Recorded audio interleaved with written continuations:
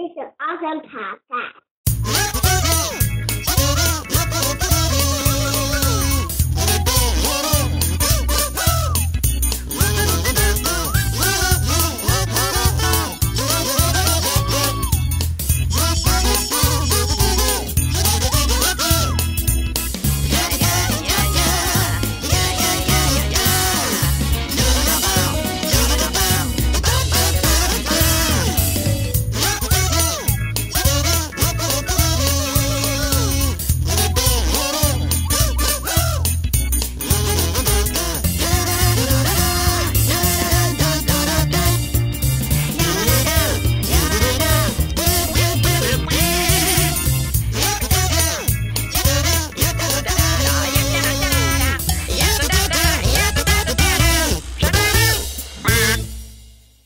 Welcome to the Pope on Film. I am Bunny Williams, and with me is...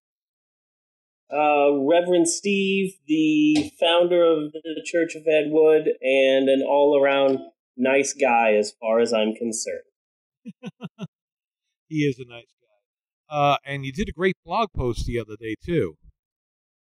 Yes, I did that blog post because I have...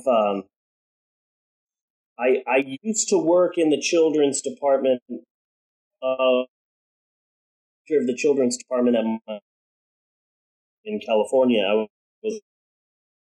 And then I moved to Oklahoma, managerial position, but I recently got it back like around November, December, around there. So finding myself getting back into the swing manager type person. There was some over guy who seemed to be following me all day. Yeah. Yesterday, and he must have been in the store about 5 times while I was working, and he never talked to anyone else but me. And he followed me around, and he kept asking me questions, and he just kept getting close to me, and it reminded me of something that happened when I was in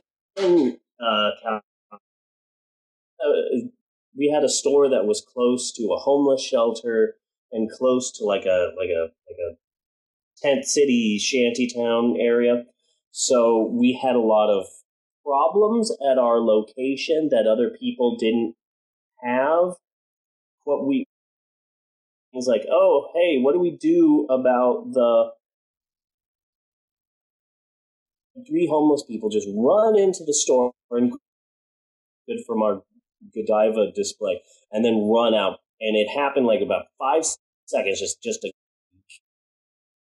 just ran into our store, grabbed a ton of chocolate and ran out. Yeah. It just had it happened like the snap of a finger. Just suddenly we're attacked by homeless.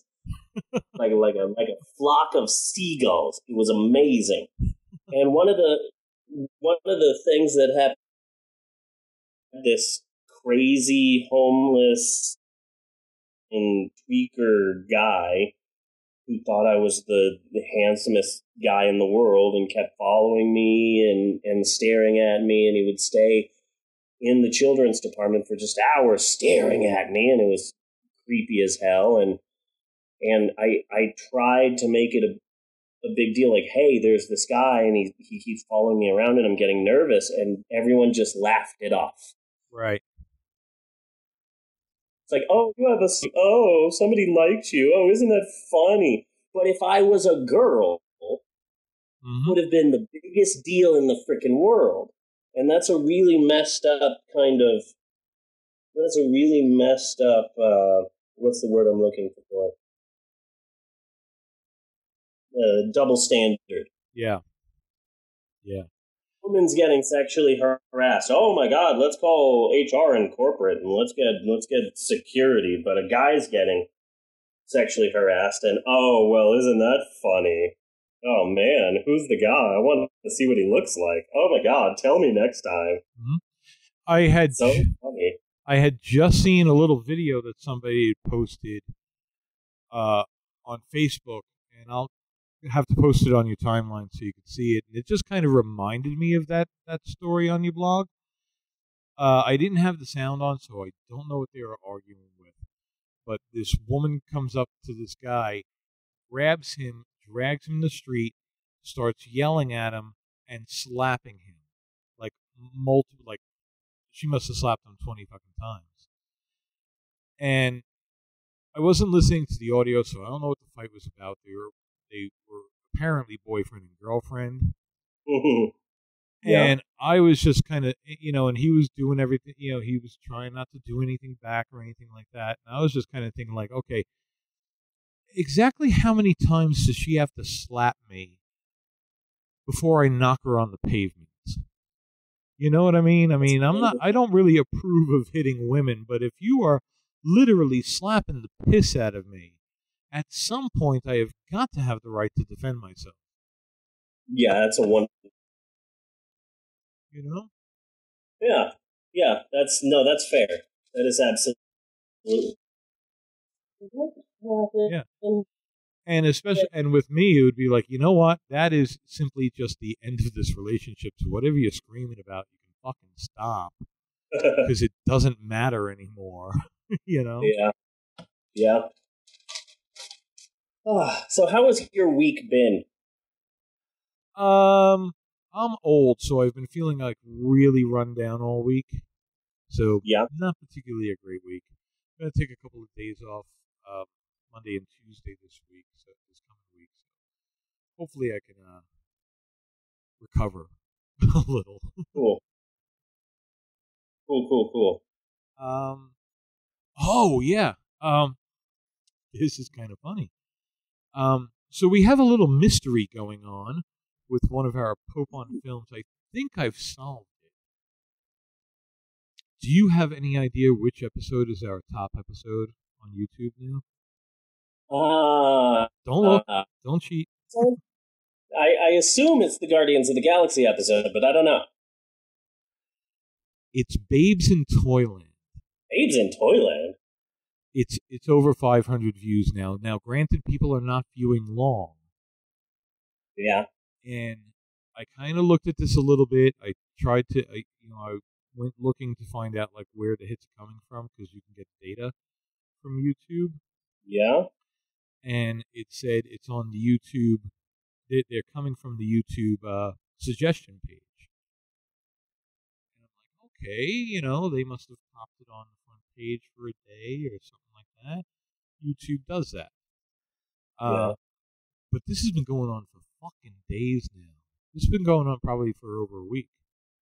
Well, it's probably been going on since we put the episode up, actually. Yeah. Here's what I think.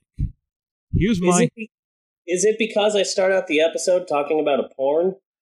I don't think so. My theory is that if you're in YouTube and you do a search, then anything that comes up in the search is considered the suggestion page or one of the suggestion page.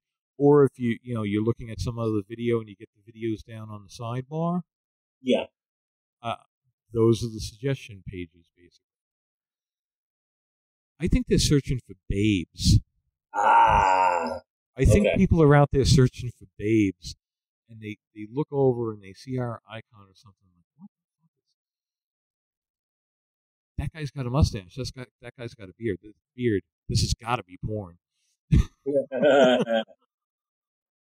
Nice. Very nice. They're only listening for like 10 to 15 seconds.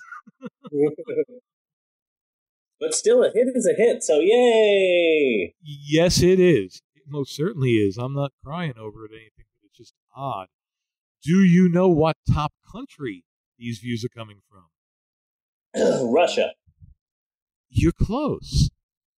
Okay. Bulgaria. Really? Bulgaria. Yeah, so I'd like to give a big shout out to all our Bulgarian fans. I don't. This is gonna sound like a link, and I don't mean it to be a link. Yeah. Stuff. All I can think of are like the Wild and Crazy Guys. Oh yeah. Oh my God. Yeah. But now they're older and they're on a computer and they're like, we need to go look for videos of foxes. Oh, yes, my brother. Let us go on YouTube and... So that's what I'm thinking is going on here. In my head, at least. In the name of science,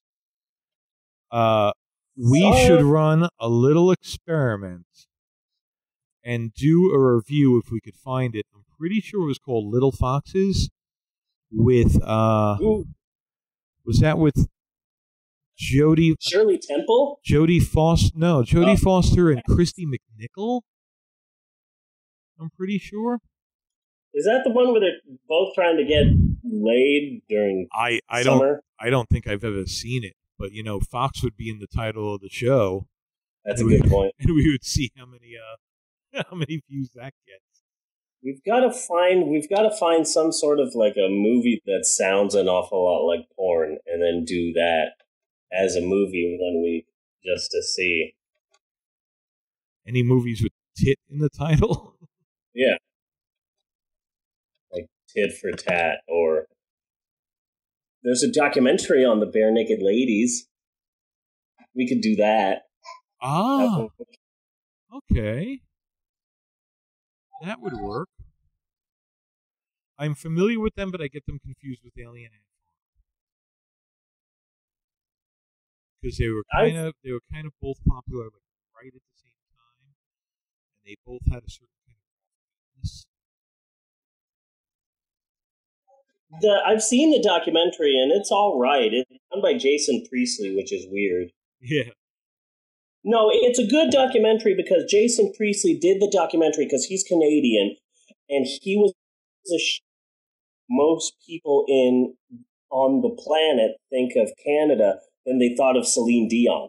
And so he thought, oh, what a horrible person to be the face of our country. Let's try and give them another face. So he made a documentary on the bare naked ladies and followed them around and everything. And so it's cute. I never liked the bare naked ladies, but then I was forced to go to one of their concerts, and they were quite amazing. Yeah. Seeing them live won me. Never been another band that's done that. I care about you, but oh hey, live, you guys are freaking wonderful. It doesn't happen to me. Okay. So large amounts of. Okay, you were telling us about the plague.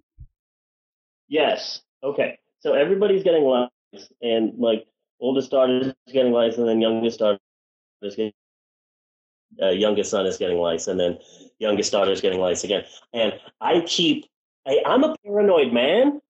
I am like a highly paranoid man. So anytime I have the slightest itch, I'm like, oh God, it's because everyone around me is getting lice. But apparently, lice because as a Latino man, it is deeply embedded in my brain to constantly wear 50 pounds of hairspray. And apparently, since I wear so much hairspray and so much like gel and stuff, that lice can't exist on my...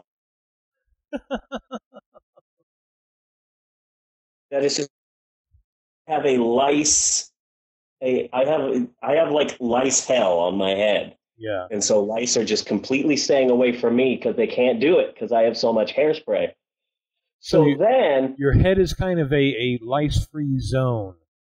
Yeah. So that if there were clans of warring lice, you know, like if Maxwell lice was fighting with Emerald lice, then they would send dignitaries to your hair to try to talk it out and come to some kind of a peaceful resolution. Yeah, my head is where the lice would meet to talk about their plans.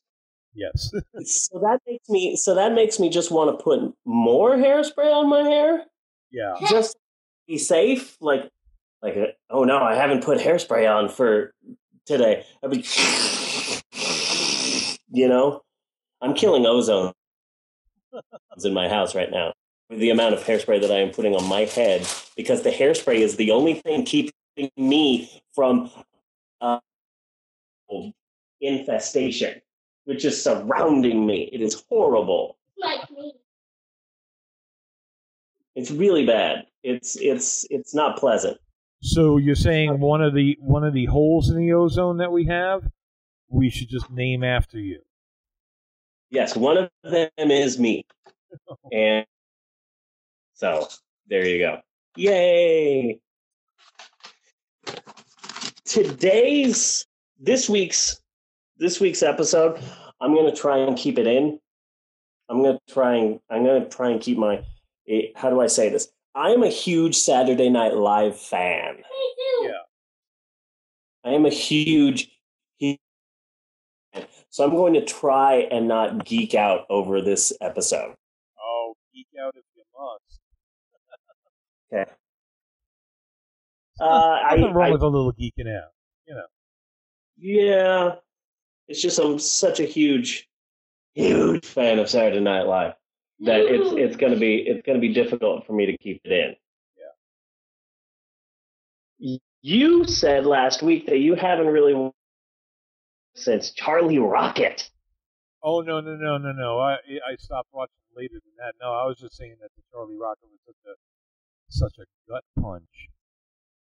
Yeah, that was. Yeah. He was also the bad guy in Dumb and Dumber. Uh-huh.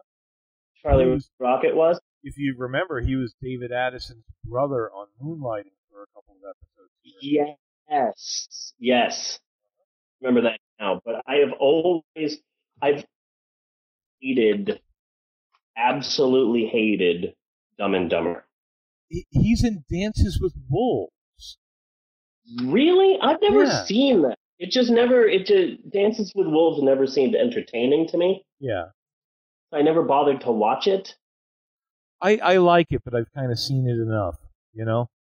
Yeah. I've seen it a few times. I could probably do without ever seeing it again. But he is like a captain of the cavalry toward the end of the movie. Really? Yeah. So it's just like he's one of those guys who pops up in movies and it's just like, okay, who the hell are you? Yeah. What are you doing in this movie?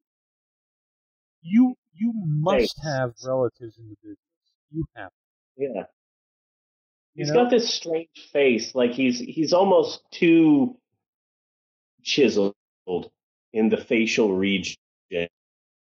Yeah. Like he looks bizarre. You know what? Do you happen to remember Quake cereal? Quisp and Quake? Oh yeah. Yeah, I remember that. I think I only remember it from like a weird old things like Mr. Lobo, but yeah. Yeah. Yeah, well, because I was a kid when they stopped making shit. You would have to Google it then in that case, but Charlie Rocket would be the best casting if you were going to do a live action Quake movie. Square jaw and all that. Yeah, you would have to build it up a little, but you know. But yeah, I always wonder who the fuck he is and where does he come from. I sort of have the same feeling about Billy Zane. Oh. He has a soft spot in my heart. Yeah. I love that man. Well, I love that man of what he did for Ed Wood. Yes, what was that? We haven't seen it, though. I Woke Up Early the Day I Died? Yes. Yeah. That's one of those movies where I think I paid $50 to get like a German copy of the movie on VHS. And it had like German subtitles. I mean, the whole film is like silent, but I was so proud to finally get a copy of the movie. And then a decade later, it's all free on YouTube. Yeah, oh, God. We should check that one out. I'm pretty sure that it's still there, too. Yeah. Pretty sure that it's still there. I really want to do Ed Wood's Orgy of the Dead because I love that. Yes. Yeah, that one's already in my queue. So cool. I'm all ready for that. So for the documentary, I actually stopped watching somewhere after the Phil Hartman era. Yeah. I used to catch some of the clipped down episodes that Comedy Central would play, so I saw some of the Will Smith stuff, Will Ferrell stuff, Yeah. and probably not much past there. Okay. I see where you're at here. Yeah, I after the original cast, I pretty much stopped watching.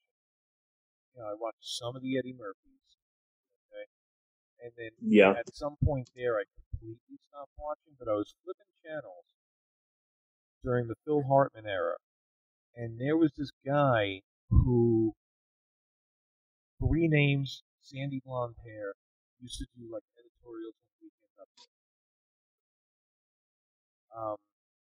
Oh, A. Whitney Brown? A. Whitney Brown, yes.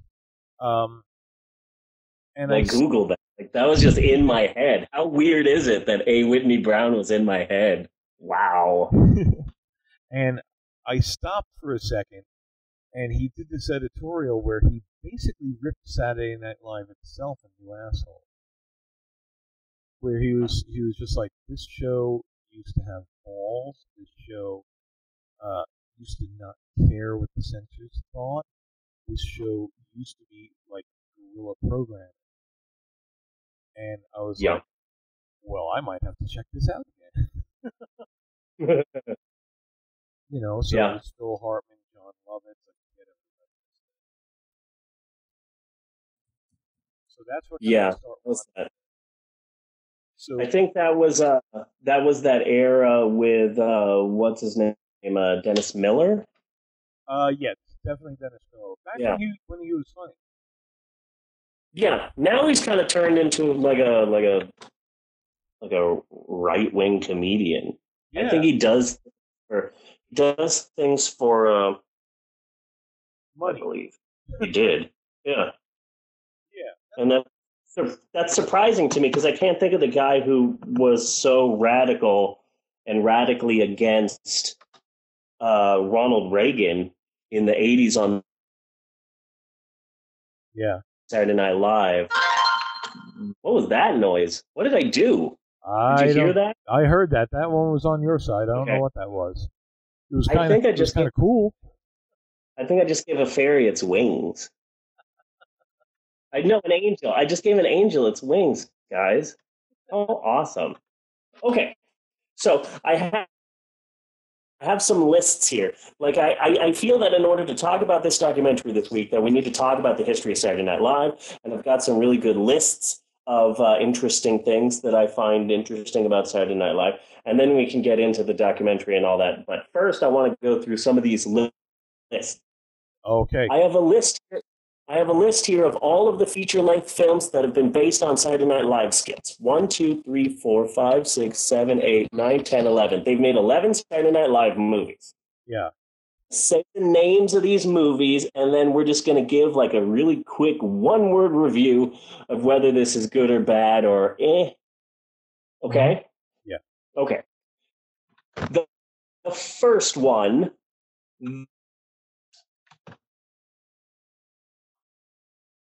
The Blues Brothers. Yes. I love. Yes. In that time period, Animal House stole my affection, so I didn't get into the Blues Brothers as much as I probably should have. Animal House was more in your face. Blues Brothers was more like subtle and more music oriented and kind of almost like quiet. There's like a quiet humor to the Blues Brothers. But I like the Blues Brothers. Yeah. I mean, as far as an SNL movie goes, I like the Blues Brothers. I am going to predict right now that it's probably going to be the best one on the rest of the list. Probably, yeah. Well, I don't know. Have you seen It's Pat the movie? I was horrified that it came out. I really like the Pat skits. I find them really funny. But like an hour and a half at a minimum of that same one shtick? Yeah. It's like making a movie out of the copier guy. You know what's interesting? The Blues Brothers came out in 1980, and then Live movie until 1992 with Wayne's World. That's a 12-year gap between Saturday Night Live movies. That's surprising. Really? But the next film is Wayne's World. Fun movie. It is a fun movie, but I tried to watch my kids and not believe that this was big. You know, it's like I imagine my young, it's like 39, like showing the kids a just and saying, no, this guy was huge back then, and everybody's like, really? Yeah. This was big. Uh-huh. Wayne's World 2, I thought was a really good movie, but I think that was just because of how much it made fun of the movie The Doors. Yeah.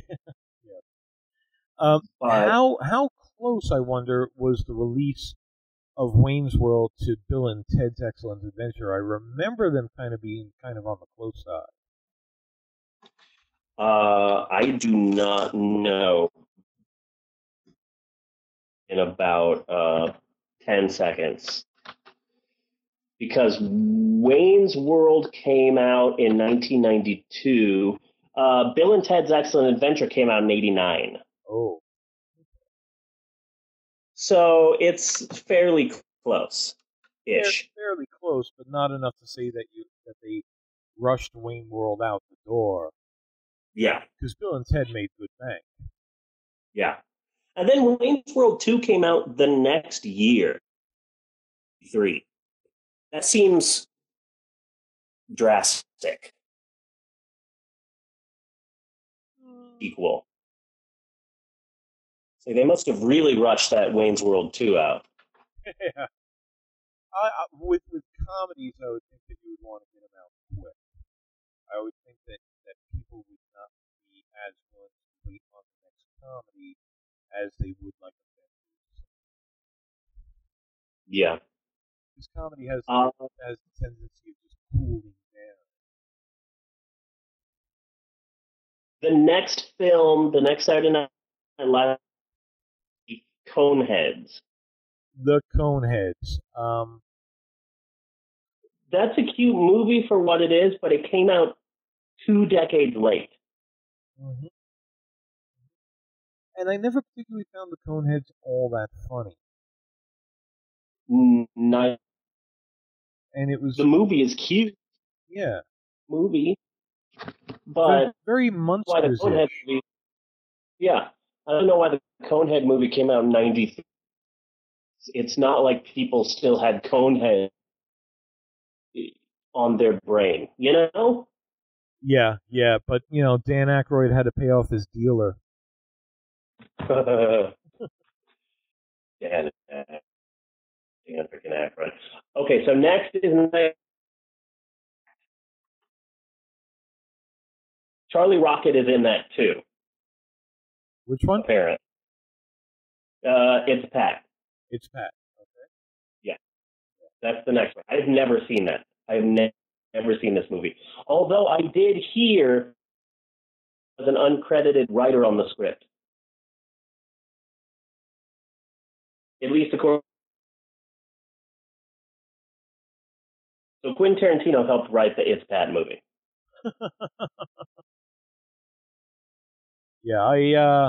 No. That's when I can give a pass for it forever. Cut it up into clips. Let me watch it on YouTube. Yeah. Too much Pat is not a good thing. Yeah, I've heard that it's okay, but I can't get myself to watch that. Next is 1995. Stewart Saves His Family. I have not heard that, but I heard it's actually very good. Yes, I have heard that as well. I've heard that it's supposed to be all right. It has an actual story that they're following through, and he saves his family. So, yeah.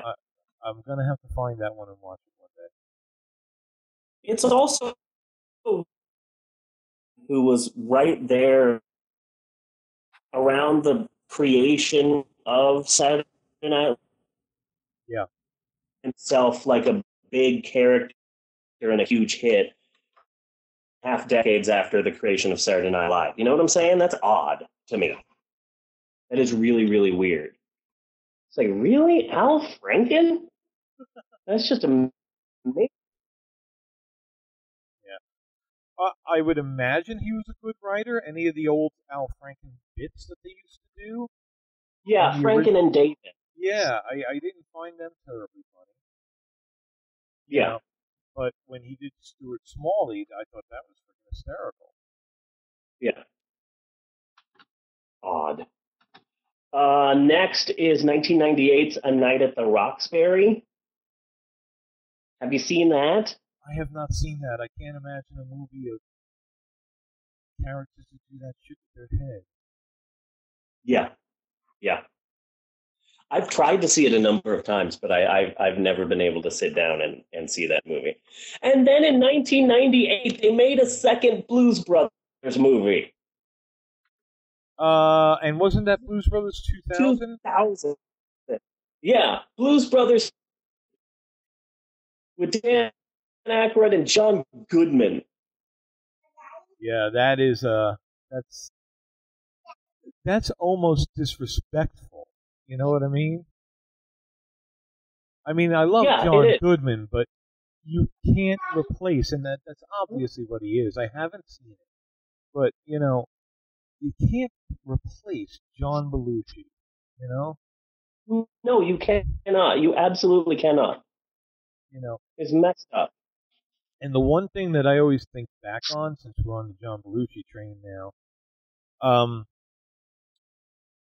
that kind of, every time I think about it, it kind of chills me out a little, gives me a chill, like a little haunted. On the original Saturday Night Live, John Belushi had done a short film. The one where, the one where he's an old man. Of everybody else. Yeah. Yeah, and he's going through the graveyard. That guy had to have known what his future was going to be. You know what I'm saying? Yeah.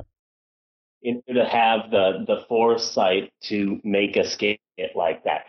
Like when the old WWE, the day before he died. Right. Which one? And he did this big, beautiful speech. The Ultimate Warrior. Oh, yes. Yeah, I heard about that. He hadn't been on a WWE show for decades. And when he finally came back, he did this big, long, beautiful speech about mortality. And then less than 24 hours later, he had a heart attack and died. Yeah. Yes, that's right. That's right up there with that weirdo skit. I think from the first season of Saturday Night Live. That was definitely the first season of Saturday Night Live. Well, first and second, if I'm not mistaken, they only did 2 seasons. The original cast. Possibly 3. Chevy Chase left in the second. He left. Yeah, he left after the first season. Yeah, because he's kind of a dick. He was the first person to leave that world would eventually be highly unsuccessful. So he really was a trailblazer. Yes. Yeah, the show was huge when it hit. Like Saturday Night Live, that first season, they would do spots about Saturday Night Live on like 60 Minutes and things like that. It was a big thing. So I came in like partway into that first season, and right after the first season, Chevy Chase got a huge head and left. Replaced pretty by much. Bill Murray.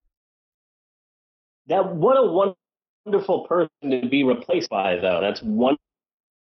If you're ever going to replace Chevy Chase with someone, you pick the right guy. Yeah. And you know what? I have a strong suspicion. Can't prove it. But every now and then, Bill Murray will ring up Chevy Chase and be like, I'm just relaxing in the jacuzzi. How you doing, Chevy? Because Bill Murray is like one of the biggest things on 2 fucking feet. You know? Yeah. I would get the feeling he would give a call from time to time, just kind of digging in a little. Yeah. I'm not going to be able to go golfing tomorrow, having my limo waxed. But we'll do it next week. Great. You fuck God, up, little buddy. I love Bill Murray so much. The next film is 1999's Superstar. I have a little bit of a soft spot in my heart for this. The Mary Gallagher movie? Yes. My wife, who had passed away, we were incredibly poor because she had mental issues and wasn't able to work, so it was just on my salary. So she had gotten that like the dollar bin for my birthday. Oh. You know, and then from there, it's like, you got to really suck now to win my heart. You know, to lose my heart. You got to really just be an awful fucking movie. Yeah. You know, and it wasn't awful, so I love it. You know. Hey, well, it was directed by Bruce McCullough from Kids in the Hall. Yeah. So I don't think that it's possible done by Bruce McCullough. I love that man. And they, at least that character, I mean, that character, of course, had its shtick, and he did the shtick. But there was a lot more direction to go with how to pad that character out. You know? Yeah. You can really play with an awkward young girl in a Catholic school. You know? Will Ferrell's appearance as Jesus, probably one of the best Jesuses I've seen. Very, very nice Jesus. Very nice Jesus. I think I would have to put him third, you know, so it would be like the Buddy Christ. Buddy Christ, very nice. Ed Wood's Christmas Card, and then Will Ferrell.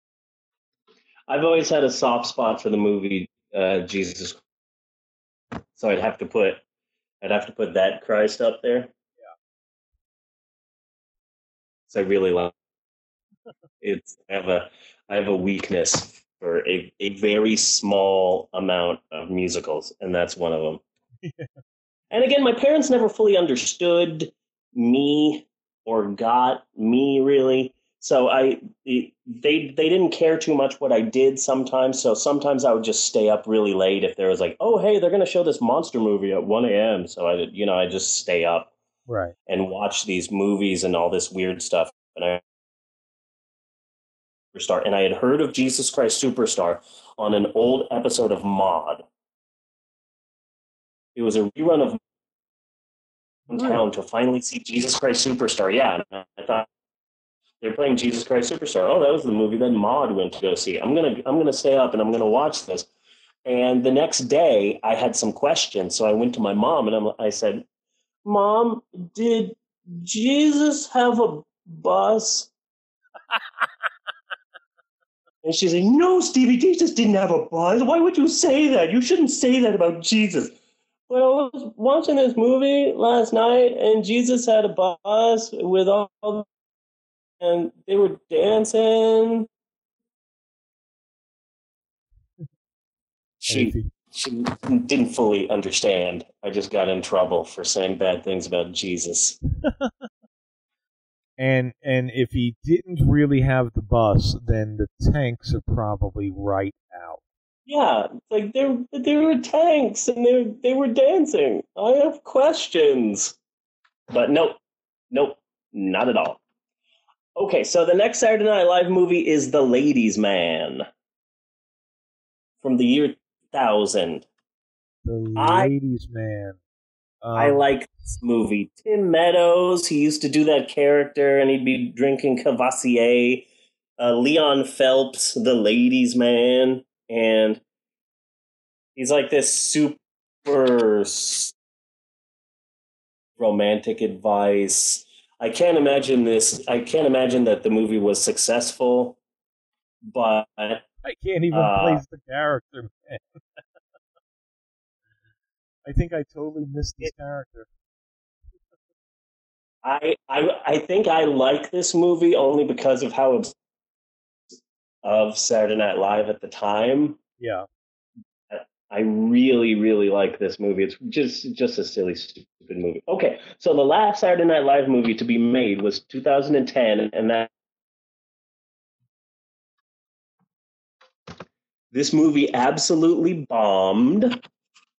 Uh, it was budgeted at $10 million and it made $9 million. It absolutely bombed. Everybody hated it. What was the title again? Movie of MacGyver. It stars Will Forte and Ryan Phillippe and Kristen Wiig. Yeah. I think I totally missed that too. Well, we are coming into the later cycle, which sort of makes sense. Yeah. Yeah. The movie is really horrible, but the movie is so horrible that it's an amazing thing to watch. And actually, they're working on a sequel now. Yeah. Because the first one was so horrible that now there's interest in seeing if they can actually make a second one. So that's a bit frightening. Yeah. Okay, so that's my list of Saturday Night Live movies. I have another list here that I find quite interesting. Yeah. It's a list. It's a list. Just to come back to the documentary real quick, though, out of this cast, the only ones I recognized was Bill Hader. Mm-hmm. Because I love him, but I want to hit him. And wasn't that the guy from Hot Rod? Who was actually the stuntman? Not Bill Hader. I know Bill Hader was in Hot Rod. Bill Hader was in Hot Rod, but yeah. Saturday Night Live at the time. Andy Samberg. Yeah, he just had darker hair in the documentary, it looked like. Yeah, and he wore glasses a lot. Yeah. In the documentary. Yeah. So what is your next list? Next list is a list of people who were once SNL cast members and failed miserably. Okay. I think this is a pretty darn good list, and I have a really big name who used to be a cast member, but I'm going to save him for last. Okay, so famous people, cast members and failed. Silverman. Right. Cast from 1993 to 1994, and then she was either fired or quit. I don't remember which, but I am in love with her. Yeah. I want to have her babies. She is amazing, and I am in love with her. Janine Garofalo was on for about half a season, and then she quit because she was upset at how much of a club Saturday Night Live was, and they weren't giving a chance to women, and she was all upset, and she left in a huff, and there was a big controversy. And that sucks because if she would have been with a really strong cast of women like Molly Shannon and all of that, but she quit. Gilbert Godfrey. Gilbert Godfrey, he did a turn? Okay. 1980 to 1981. It was such a really bad cast that they didn't even do like a full season. That was during that whole Charlie Rocket phase. Yeah, I don't remember Gilbert Godfrey from that at all. I can't. No one remembers him from that. But that whole cast of people, Charlie Rocket and Ann Risley, all these forgetful people, they were all fired. Joe Piscopo and Eddie Murphy, and they ended up like saving SNL. Well, more Eddie Murphy because Joe Piscopo sucks ass. Oh, he's awful. Oh my god. Yeah. But don't you pick up the feeling there that it was like, well, we got to keep a token white guy. Yeah. Yeah. So, yeah. A lot of my notes here come from a really wonderful book. It's called Live from New York, An Uncensored History of Saturday Night Live. Yeah. It's an absolutely wonderful book. And the best thing about it is it came out a couple of years ago. But in celebration of Saturday Night Live's 40th anniversary, they decided to update the book. So now there's like a whole 50-page long new chapter. And now the authors of the book, their plan is just to constantly write this book for as long as Saturday Night Live is living. As long as Saturday Night Live is around, they're going to keep updating the book. That's a good gig. Yeah, that's pretty awesome. The book is our phone book size book. But there's a wonderful quote on there where they say, early 80s period of Saturday Night Live, they say, Eddie Murphy's success went to Joe Piscopo's head. And that's just so wonderful and so true. It's spot on, man. It is so spot on, yeah. And one of the things that they say, too, that I thought was interesting was people would get so fucking pissed off at Joe Piscopo because of how... Because Joe Piscopo did a really good Frank Sinatra impression. Yes. Yes, he did. He did do like an amazing spot on Frank Sinatra impression. In fact, he did a Frank Sinatra that Frank Sinatra loved Joe Piscopo's impression and became friends with them in the town, and Joe Piscopo would be backstage at his concerts, and they became really close friends. Really? So when Saturday Night Live would say, okay, Joe, we're going to have you dressed as Frank Sinatra snorting coke, and then Joe Piscopo would say, oh, but the Frank I know would never do that. Oh, God. So assholey because he was such good friends with Frank and the boys that he couldn't do that to Frank. Like, what a fucking dick you are. Like, fucking seriously, that's horrible. But let's continue on our list of famous people who are SNL cast members and failed miserably. Ben Stiller. Ben Stiller missed those years too, okay. 1988 to 19... He lasted for one season. He only had one character that was in any way popular, and he was an older Eddie Munster. I was wondering if that's where he was doing the Eddie Munster bit. Yeah. With them, he parlayed his appearance on SNL into his own show. The Ben Stiller Show is a really good show, but I don't think it lasted a full season. I'm adding her on the list because she's really famous now, but I don't think she failed at SNL.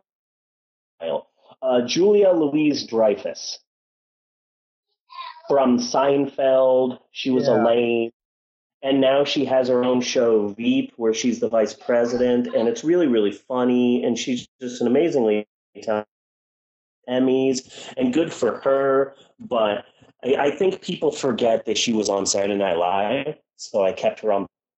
Yeah. Well, let's put it this way, I guess, is that these are the people that were not made famous by Saturday Night Live. Yes. Whereas Saturday Night Live made a lot of careers. It made Eddie Murphy. It made Bill Murray. For like a fortnight that I found interesting, Anthony Michael Hall. I vaguely remember him being on for a little while, and I was like, I can't watch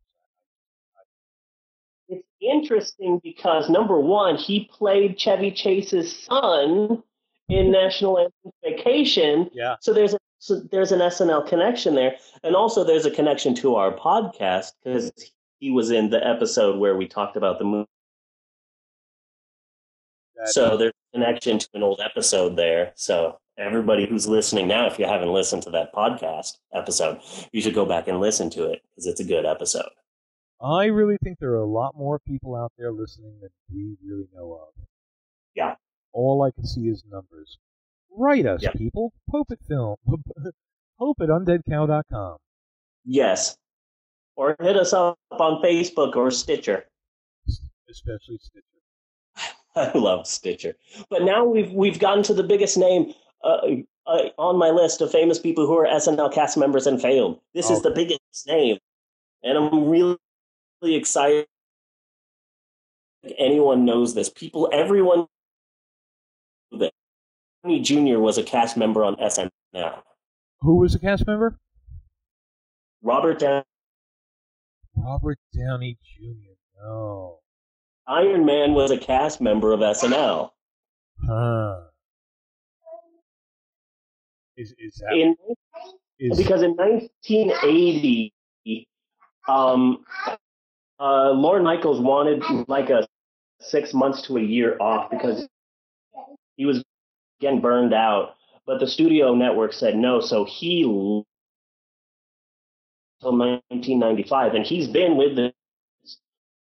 But in 1980, like the NBC network pretty much took over SNL and they tried to reboot it, and it was a disastrous failure. Except they kept Piscopo and Murphy, and they ended up saving it through like 1980 to 1980.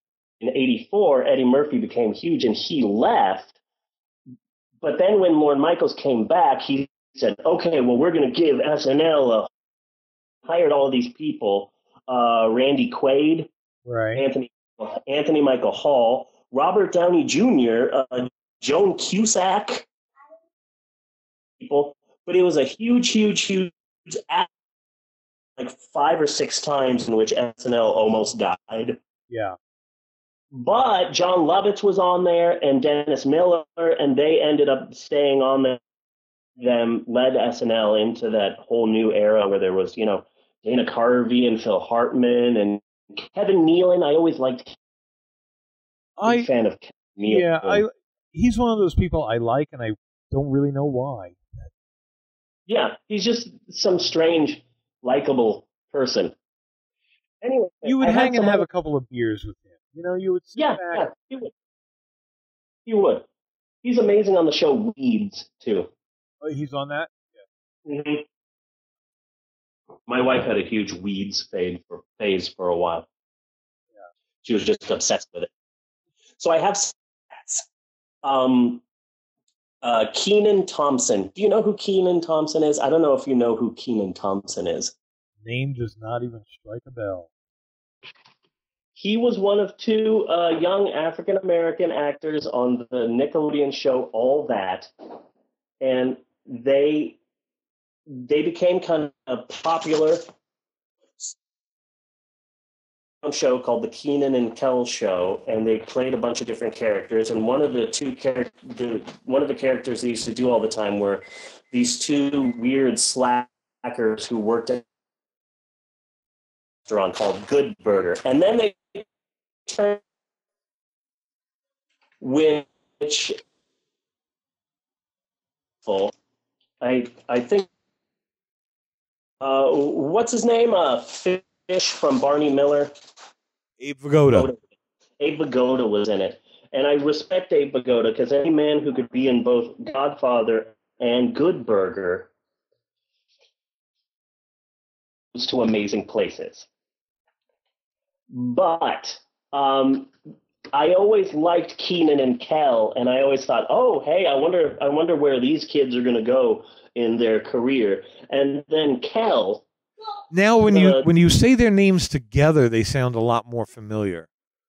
Yeah, Keenan and Kel. They had that Good Burger movie, and it was kind of all over the place when it came out. There were previews and posters and all that. So they went their separate ways. Kel got a fairly big starring role, but Mystery Men bombed, and that's a damn shame because that's an amazing movie, and everybody should have seen it 1 billion times in the theater. That movie was ahead of its time. That's exactly what I was thinking, man. It was totally ahead of its time. And if they did it now, maybe they could do a re-release. It would be as popular as hell. Yeah. It's a superhero movie parody, but superhero movies weren't all. Now superhero movies are like a business. And if that movie had come out now, yeah, it would be absolutely huge. Yeah, I think it was too pitched to the fans, and there weren't enough fans going out to see that kind of movie yet. Yeah. If it came out now, yeah, absolutely, it would be damn huge. But So he was like the invisible boy in that one, right? yeah, he was the invisible boy in that. Okay. But Keenan didn't do anything, and I was like, oh well, is Kel gonna be the star? But then that movie bombed, and Kel did absolutely nothing. And then Keenan got on Saturday Night Live. He was one of the featured players, also starring guys, starting in the 2003 season of Saturday Night Live. Well, he is still on the show. Real? Okay, good. It's 2015, and somehow Keenan, all that, is still on Saturday Night Live. He's one of the he out of everyone who is on the cast of Saturday Night Live, he is the one who is, and that's amazing to me because wow, he's from Nickelodeon. He's from Good Burger. He's from Nickelodeon's All That. They used to play him and then Rugrats, and somehow he's like on Saturday Night Live. It's a really big deal. And he changed the face of Saturday Night Live recently because for the longest time it was just him being the only black person on Saturday Night Live. Right. Then they hired Jay Farrow, and he's an amazing impressionist. He can do any black celebrity. He's quite amazing. He's like a black Phil Hartman. But there were no black females. The last black female who was on Saturday Night Live joined the cast in 1990. And that's a remarkably long time for Saturday Night Live to not hire a black woman. So Kenan Thompson started getting kind of pissed off about it. So they asked him to do Whoopi Goldberg in drag for like a skit on The View, and he refused to. Yeah. And suddenly there was this whole movement of, oh, hey, SNL doesn't like black people. So Lorne Michaels decided to highly make up for it. So he hired Jay Farrow. So there's 2 black people on the show. Right. And then he hired a black female who's on the show, and she's really good. Her name is Sashir Zameda. Okay. And then so there's 3 black people. So then try somebody different on Weekend Update. So they got one of the writers, Michael Che, to be on Weekend Update, and he's black. So there's 4 black people on Saturday Night Live. But then they got one of the female writers to do a monologue on Weekend Update, and she did this bit about slavery that was really controversial and got people pissed off.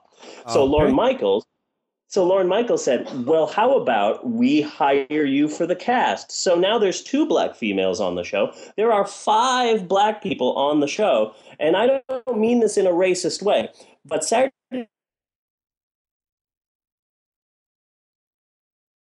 it is a very black show now. Yeah. And that's wonderful because Saturday Night Live is like, I don't know black culture enough to know if black culture actually likes this or cares about it or watches it. Saturday Night Live has never been is now. Saturday Night Live they're doing a lot of shows, a lot of skits about black people and black culture and what it's like to be a minority in America, and that's pretty. It feels like a much different show than it used to be. They do a lot more like sometimes it reminds me of when they would do a 12-minute movie in the middle of Saturday Night Live, you know? Right. It sounds interesting, though. It does sound interesting. It is.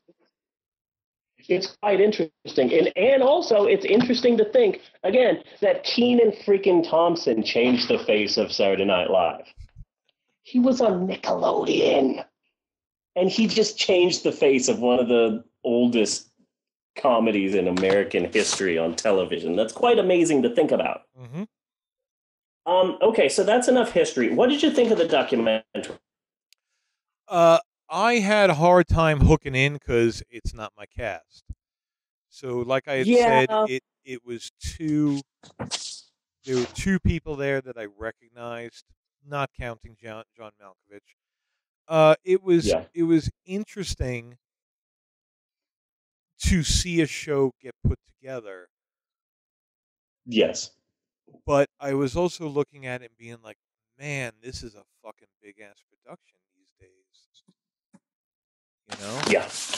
Yeah. they have to have several floors of that building now. You know, and there are tons and tons of people. Yeah. Yeah. So it was interesting from that standpoint, but it was also kind of like, how do you keep control over that much going on? Yeah. And you didn't really used to need that much going on. Well, I had some questions about this documentary, so I looked up and found it was information about it was filmed by who made this. It was in December 2008. That was so long ago. George Bush was still president. Yeah. Uh-huh. That was a while ago. He originally meant it to short film of just about what's his name, Bill Hader. Okay. It was supposed to be a 9-minute short film for his NYU film school class because James Franco was trying to get a degree or whatever to be a filmmaker. So, but while he was trying to um, get the rights to do this short film about Bill Hader, Lorne Michaels said, "Well, we'll give you full access to Saturday Night Live." So that's when James Franco said, "Well, if I'm going to have, I'll just make a documentary about Saturday Night Live because no one's done this again. So if I have the chance, I might as well make this into a big, huge movie." But that's why Bill Hader gets such a massive amount of screen time in this. Yes. He did Bill get a Hader's like the lot of star screen of this. time. Yeah, Bill Which Hader's like frankly which star. frankly made me happy because I like him, but I want to hit him. I might have told this Yeah. story on the show before. I am not sure though. Okay, go for it. But a friend of mine passed me a script one day for a movie he wanted to make, and it made my eyes bleed. It was so bad. I think you have told this story before, but go ahead, tell it. Tell it. I think it was a long time ago. Yeah. So I was like, I'm feeling kind of generous, and I kind of want to play with this idea anyway. Um, it's a basic teen horror movie kind of a thing. Um, and everybody was generic. Like he wrote in a witch, didn't describe the witch, didn't give the witch any kind of character, just kind of gave her Gotcha. witchly lines. And then at the end, to end this horror movie, the police show up. And there's Okay. no character to the police or anything like that. It's like, well, those are the police. You should know how they are, kind of a thing. It's a witch. You should Yeah. know how witches are. You know. So I rewrite this, and I am, like, part of me is like, I'm gonna show this bitch how this should be done. you know, Nice. kind of a feeling. Yeah. So I wrote. Well, the cops only came at the end, so I wrote them in earlier, so that it made more sense for them to come in at the end. Yeah. And they would basically sit in their patrol car and puff it out like Cheech and Chong, because cops got the best weed. We all know that saying. Yeah. um, Obviously. and then they would go around and find wherever kids were having parties and shit. And in this script, there was a big party going on in the woods, a rave. So they basically follow the music until they find the rave, and they shake down the kids for all their drugs, go back to the patrol car, and start doing them up. I'm not even sure if I was finished writing the script when I saw Superbad with Bill Hader, Ah, yes. where he Yes. where he and Seth Rogen basically played my two cops. And it was like, son of a bitch. Well, it's a good thing this script is never getting made, so who cares, really? You know. But yeah, so I absolutely loved Bill Hader because it's like, fuck, that's what I'm trying to get at. That's what I'm doing over here. That's. And then at the same time, I was like, okay, well, now it's been done. People have seen that. I will forever just being ripping off super bad. you know. So love hate. Yeah, that's understandable. Hold on a second. I think Maxwell wants to be on the. Say hello, Maxwell. Hello, podcast. Oh my God, that was cute. Say that again. Say hello, podcast. Hello, podcast. Very nice. Say. Very nice. Lady. Very nice. Very nice. You go and play, okay? Another thing about this documentary being about Bill Hader originally is that meant that a lot of this whole documentary is a big sausage fest. Yes, it most certainly is. You see so much of the guys, and you see just nonstop guys, because I think James Franco is a bro. Bro documentary about his bros and all of that. But there were some really good women that were on the cast of it. Kristen Wiig is only like a cameo in this movie. Yeah. And Amy Poehler shows up for about 5 seconds, and that's about it. And it's surprising, but I think that's because James Franco is just trying to do. I am a huge Saturday Night Live fan, and I had a hard time watching this. Really? Okay. Yeah. It's just it's a student film. Sure, the student is James Franco, but this is a student film.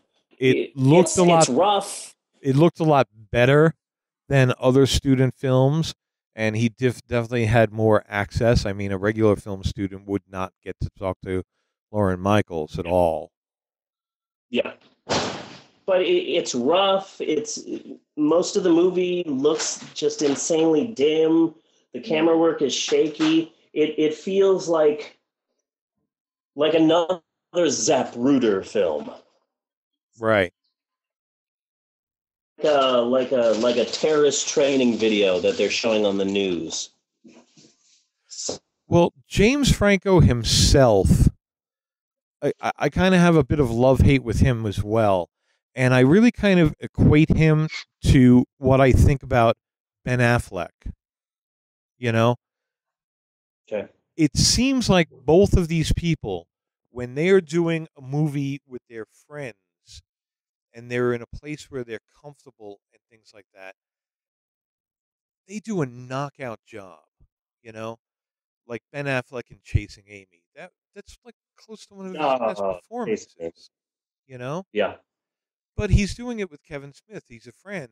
So I don't think he gives a shit. He's just going to go for it. He's going to be relaxed. And he's not really going to care that much about what he's doing. He's just going to do it.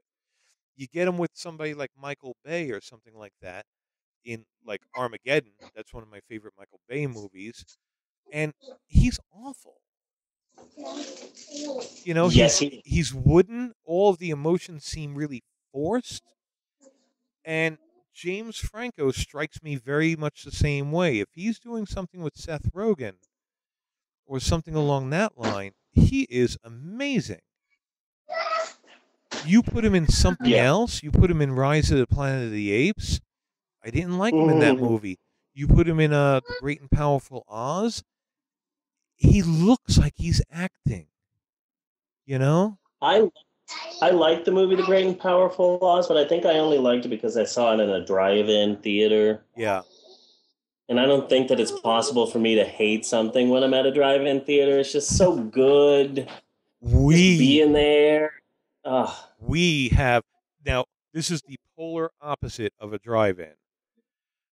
But up in Denver, which is only about 60 miles away, we have an Okay. Alamo Draft House, and I saw it at the Alamo Draft House. Yeah. Man, you got Yeah, that's got to be amazing. you got your chairs, you got a little table in front of you, you got little ninja waitresses running around and shit. You give them slips of paper, they bring you bowls of fucking popcorn and shit, and alcohol if you want it. Yeah. We have something like the Alamo Draft House. It's called the Warren Theater. And Yeah. it's like this big, huge, massive thing, and it's 2 stories, and it's got an IMAX in it, and it's really, really nice. But there's one main theater, and it's huge. The balcony is only for 21 and up, and you sit down, and you've got assigned seats, and the seats are twice the size of normal seats. And there's a button to warm up your seat if you want like your butt warmed up. And Nice. there's a button you press, and like a ninja waitress will show up and get you food or drinks, and there's a little desk that appears that you can make appear on your seat where you can eat food Mm-hmm. and drink while you're watching the movie. Yeah. I did that for 21 Jump Street, and I really liked 21 Jump Street. Nice. I mentioned this before. I loved Johnny Depp's quote unquote cameo in that movie. I thought he went above and beyond the Call of Duty for what he needed to do. You know. Yeah. This documentary answered a really big mystery to something from this. Yeah. Occasionally, I will watch The Tonight Show with Jimmy Fallon. I really like Jimmy Fallon. I really like what he's done with The Tonight Show. You know, he's really. Oh, God, I hate it. Oh, just when I think of Johnny Carson and I think of Jimmy, skip over massive period in time when Jay Leno hosted because I always fucking hated him so. God. I know, man. I hated him in his stand-up act before he was even being considered. There were so many other people. Why not Letterman? You know, I mean, yeah. I'm feeling you, brother. I'm feeling you. I absolutely hated Jay Leno so much, and he was on for so goddamn long. He just wouldn't fucking give it up. So I'm just so happy that now there's someone hosting the Tonight Show, and he's young, and he's trending. He's on YouTube, and people are liking him, and it feels so good. But when I see the Tonight Show, he's got his sidekick, his announcer, his Ed McMahon off to the side. Yeah.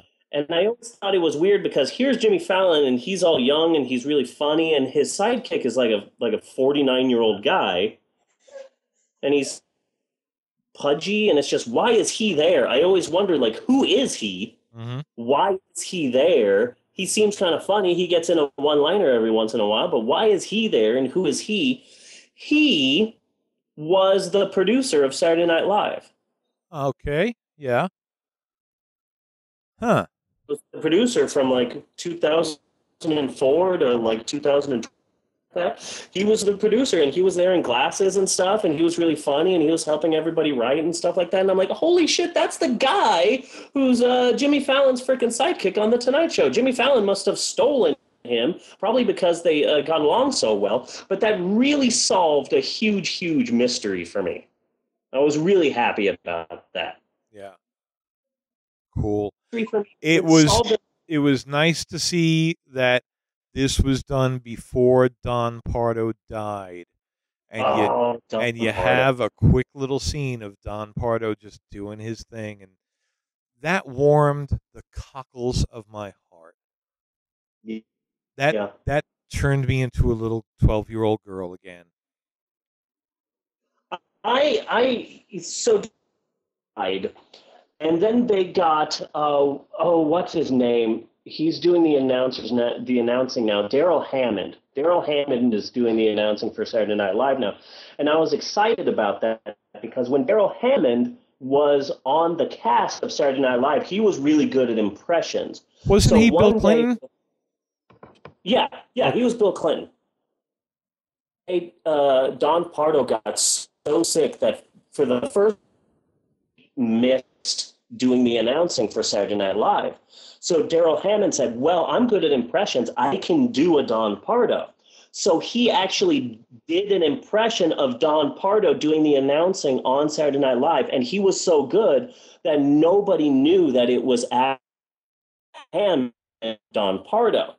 So when I heard that Don and Daryl Hammond to do the announcing, I assumed do them as Don Pardo, but he does not. He announces every Saturday Night Live, but he does it as Daryl Hammond and not as Don Pardo, and it's just so different. Yeah. It's so different to watch that show and to hear those credits and then go, it's Saturday. With your host, James Franco. And now, here's your host. It's just so different. I was hoping he would do a Don Pardo, but he's not doing a Don Pardo. He's doing a him, and that really upset me. Yeah. Another thing that upset me, I really liked that skit they wrote for Empire Carpets. I like the that. Documentary. Yeah.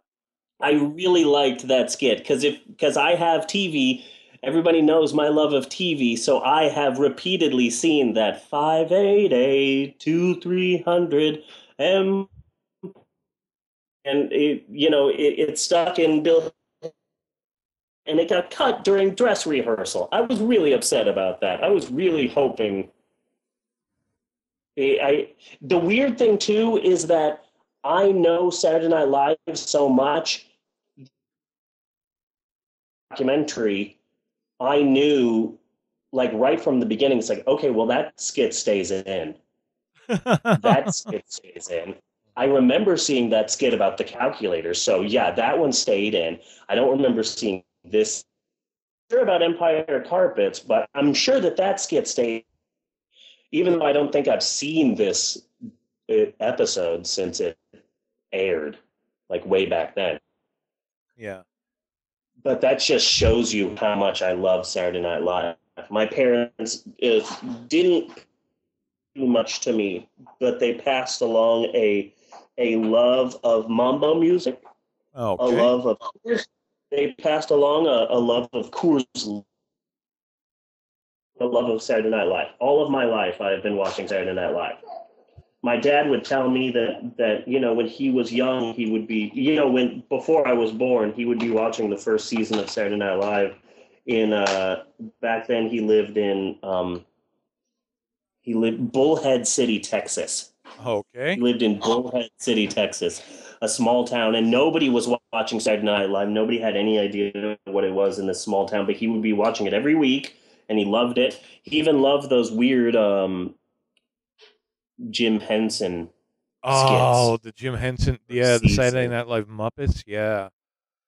Yeah, the Land of Gorch. Yes. I think is what it's called.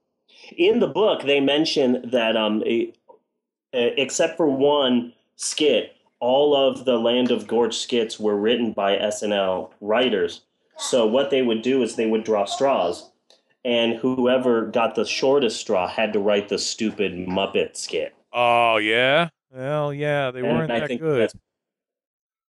And hey, speaking of The Tonight Show, we have Johnny Carson to thank for the creation of Saturday Night Live. How so? Because from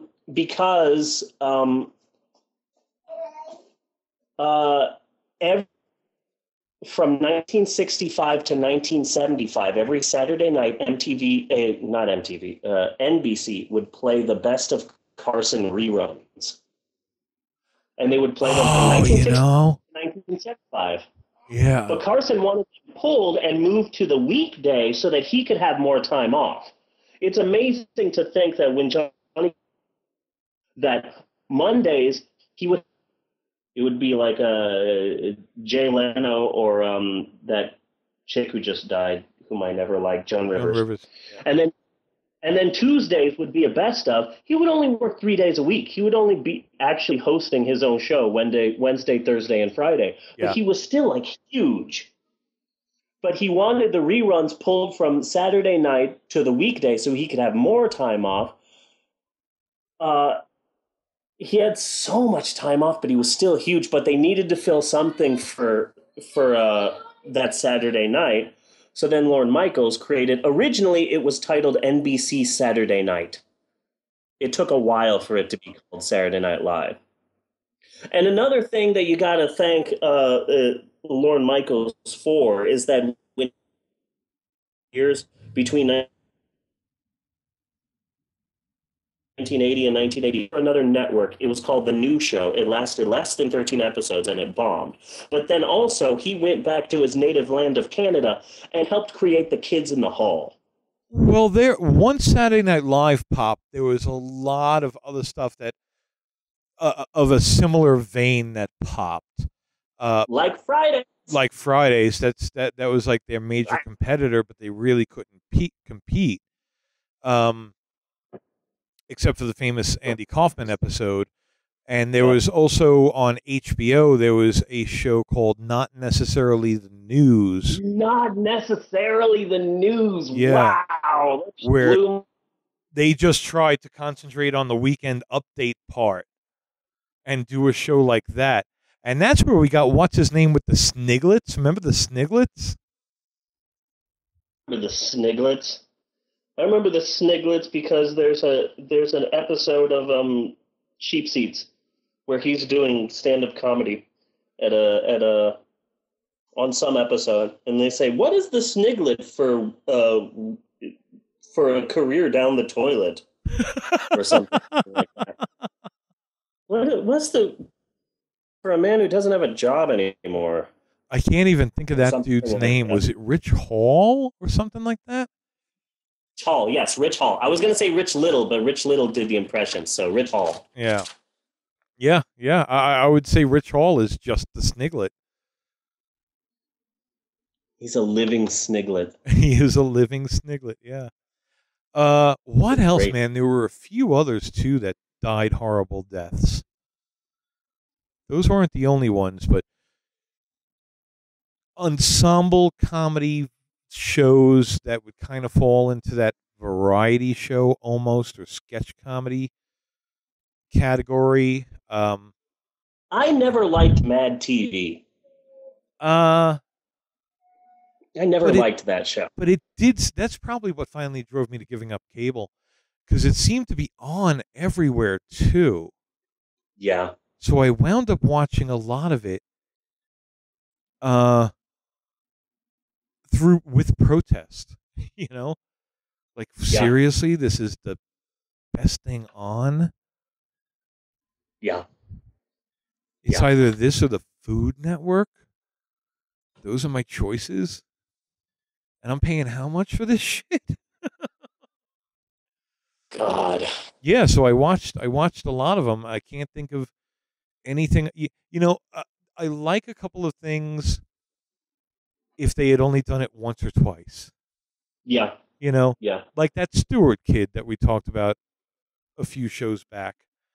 Yes, in the episode The Death Artist, where we talked about the Death Artist and A Bucket of Blood and the similarities and differences. You should check that out if you haven't heard that episode of the podcast. It's a good one. It is still out there. You can download it or get it on YouTube, either one. You know, like, he was funny in little doses, but when it comes up every episode and it's just the same shit. And the same thing with with that Mrs. Swan character, and a lot of, I can't think of a character that I really liked. Yeah. I can't think of anything. Kind of came down to, I don't hate this one that much. You know, that sort of a thing. Yeah. I wanted to talk about something. I may have mentioned this earlier in a previous podcast, but there's a Lorne Michaels thing that just blows my mind. So Lorne Michaels created Saturday Night Live, and he also helped create Kids in the Hall. Yes. Lorne Michaels has a very interesting way of acting, a very interesting way of talking. He has this strange voice, he has this strange accent, this bizarre way that he talks, Yes. right? Very strange cadence to his voice, yeah. Yeah. So the kids in the hall went off and made a movie. And independent of that, Brain Mike candy. Myers, Yeah. yeah, and independent of that, Mike Powers. Now I hated Austin Powers too, and I hate, but that movie. Did we just lose the connection again? We were chopping up a little there. We didn't lose anything though. Austin Powers movie is a really good parody of '60s movies, and I really like the first one, and they use a lot of silence in it, which I respect in a comedy movie, Yeah. where you can just have silence for a long period of time. But both of these movies, Austin Powers and The Kids in the Hall Brain Candy, Yeah. who are based on. So, although Dr. Evil in no way looks like the head of Roritor Pharmaceuticals, they in the exact same manner of because they're both based on Lorne Michaels. Oh, And I okay. absolutely fascinating. Yeah. Austin Powers, that Dr. Evil sounds exactly like. Look, are we ever going to get the big tree in here? Am I going to have to go down and cut down that fucking tree myself? Is the exact right? Because they're both based on the same man, and that's just I find that absolute. I find that amazing. Mm-hmm. Yes. Who would you consider to be your favorite SNL cast member Oh of all time? man, that is such a tough one. Of all time, I would have to go with the safe choice and go with Phil Hartman. Um, that reminded me of a story that I read in the book Live from New York. Oh yeah, but let me interrupt you first. That Yeah. is actually my favorite episode of the Coneheads that Saturday Night Live ever did. There was one episode where Phil Hartman and that cast did the Coneheads, and they did like a serious version of the Coneheads. One part has Phil Hartman staring into the mirror. Beldar, it's time for you to stop consuming mass quantities. It's Phil Hartman's Conehead like hitting rock bottom on his alcoholism. It was so funny, man. It was so Nice. funny. So go ahead. Sorry for Nice. interrupting. God, what was I talking about? Oh yeah, there was a story in the book Live from New York, an uncensored history of SNL that I've been telling everybody about because I think it's wonderful. They talked to Chris Rock about Chris Farley, and Yeah. he tells this story, and it's really wonderful. And he says, "Okay, I'm going to tell you a story." I have an Two interesting guys- story there. Go ahead with yours. I'll tell you mine after. Go ahead. Okay. So Chris Rock says, "Okay, I'm both named Chris. They were hired on the same day. One is from the projects, very poor life, very dangerous life. The other one is from a well-off family in Wisconsin. Now, which one do you think is going to OD?"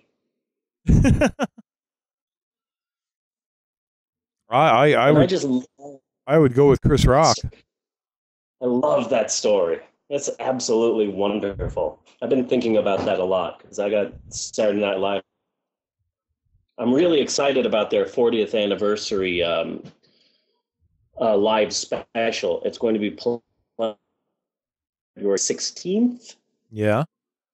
On NBC. The last time they did one of these live specials, it lasted way too long and it was quite controversial. Yeah. I'm really excited about it. Eddie Murphy is going to be on it. It'll be his first appearance since he left Saturday Night Live. He has never came back to SNL. So now Chris Farley, one of the successful ones that had left Saturday Night Live, had become really good friends with John Hughes, and was in a couple of some of the things that John Hughes did right around that time. Kind of after John Hughes was really good, anyway. But they had become really good friends, and John Hughes kept trying to get Chris Farley to stop living the lifestyle that he was living. And when Chris Farley died, John Hughes said, "You know what? Hollywood killed him." And that's when he quit making movies, and that's when he went into seclusion. Huh.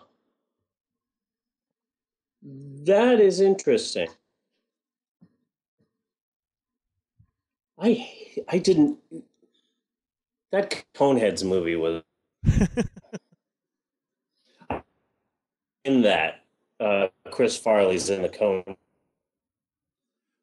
And Sinbad, but that's just weird. Sinbad, whatever happened to him? He's a sniglet. Sinbad is a sniglet. I saw Sinbad live when I was a sophomore in high school. Yeah. He played the Arizona State Fair. Oh, man. Yeah. Parachute pants. Was he opening for REO Speedwagon or Def Leppard? No. It was just him. He was the headliner. Because we have a state fair here. I've never gone. I went to one once, not here, and it's just really not my form of entertainment. But we get the announcements on the radio, and every time it makes me want to cry all the time as they're announcing who they have at the state fair. And they have had Def Leppard, and they have had REO Speedwagon, and it's just like, oh man, well, I guess it's good you're still working. You're doing something. You're still rocking. Nothing beats the Arizona. Yeah. There was one year at the Arizona State Fair, I saw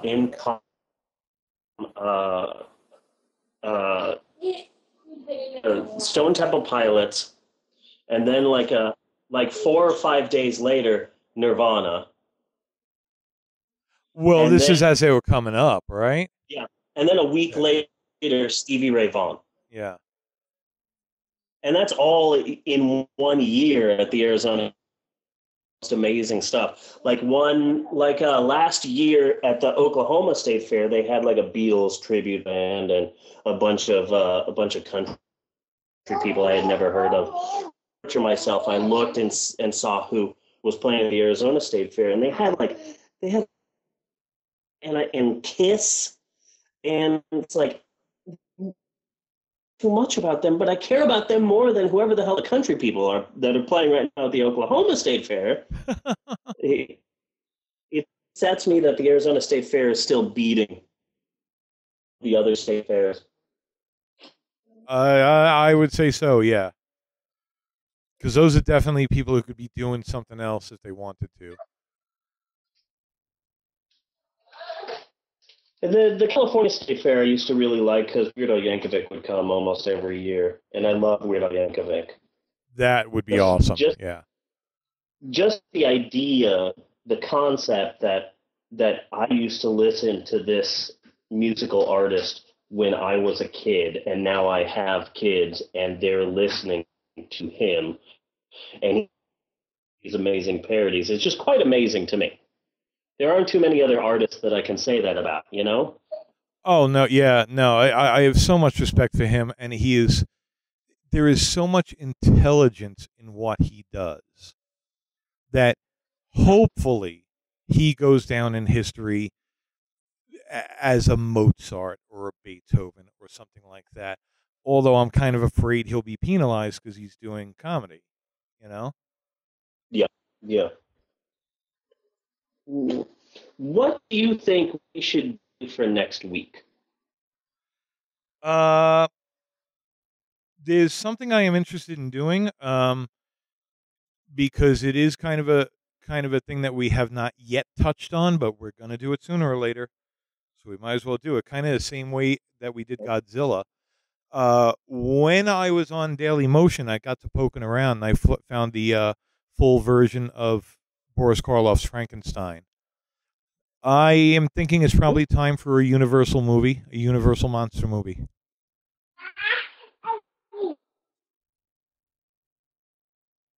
That I Frankenstein and Bride of Frankenstein. So I think those go hand in hand. You want to do the both of them? They do go hand in hand and very well. And they are, oh man. Well, let me not shoot my wad now. But yes, Yeah. we could definitely do Frankenstein and the Bride of Frankenstein, especially since the original Frankenstein is really fairly short. Yeah. I don't even think it's 80 minutes. Yeah. I think it is either. Something like an hour and 10 or something like that. So, oh yeah, we could definitely back up on those two. Yep. Maxwell say, this is an awesome podcast. This is awesome podcast. That was good. Good job. You get a sugar cookie. Yeah. I might. Maxwell, do you want to watch Frankenstein? Yeah. Say, yay, Frankenstein. Yay, Frankenstein. Frankenstein. Yeah, I'm down for that. Double feature. Okay. Sounds good. Sweet. Let's do that, man. Yeah. All right. That's going to be awesome. I might clip Maxwell out, and he might be the permanent start of the show. That'd be okay. That'd be okay. Like I'd be all right with that. Like it would start with, this is an awesome podcast, and then it would go into the music, and then it would go into us. Yeah. That'd be sweet. So let's do that. Okay. It sounds like we're winding up. Is that what we're doing here? Yeah, my kids are going nuts. Okay, cool. So's my bladder. So I'm Sweet. down with that. All right. So, the Pope on Film, you can find us in the iTunes store. Just search Undead Cow, all one word. That would bring up all of the podcasts from Undead Cow Studios. And really, iTunes is the biggest way of catching and listening to podcasts. We are also on Stitcher. We seem to have a whole lot of listeners from what I'm seeing. It looks like we are getting about 200 regular downloads a week. So if any of you people out there can go to the Stitcher page, look at our shows there, and tell us what the hell it's about. Just drop us a line. Let us know what the hell this whole Stitcher thing really is. Yeah, we would haven't had a appreciate chance that. to research it. Yeah. You can like us on our Facebook page. Just do a search for Pope on Film. You can follow us on Twitter at Pope on Film, or you can email us at pope@undeadcow.com, and you can watch the video version of the show on YouTube at Undead Cow Films, Yay. where Hey. the Babes in Toyland episode is rocking the house in Bulgaria. We are huge. Shout out to all my Bulgarianites out there. We are the Bulgarian Mac Daddies. Oh, man, I want that as a shirt. It'd be an awesome shirt. Bulgarian Mac Daddies. And people would be like, what's that? And I'd just be like, oh, that's just my band. So until next week. Sorry? No, I was just talking about the Bulgarian Mac Daddies. That's my favorite band now. So until next week, I am Bunny Williams, and with me is Reverend Steve Gold. Thank you for listening, and we'll see you next week, you godless heathens.